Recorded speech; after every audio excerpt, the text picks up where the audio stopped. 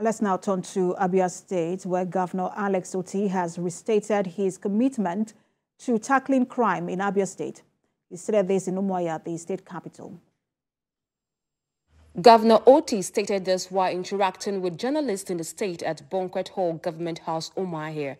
He said his administration is geared towards making sure that crimes are reduced to barest minimum in the state.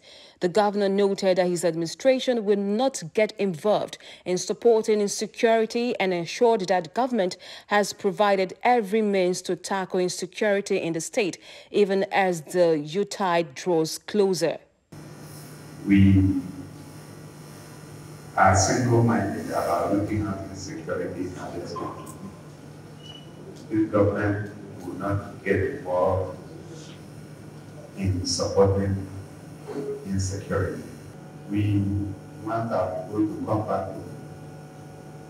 We want to have a good Christmas. We want people to go where we want, moving as if they are going to war, but moving peacefully. Governor Otti used the opportunity to thank the media for their support in making sure that government activities are widely publicized and urged them not to relent in their efforts in promoting activities of the government.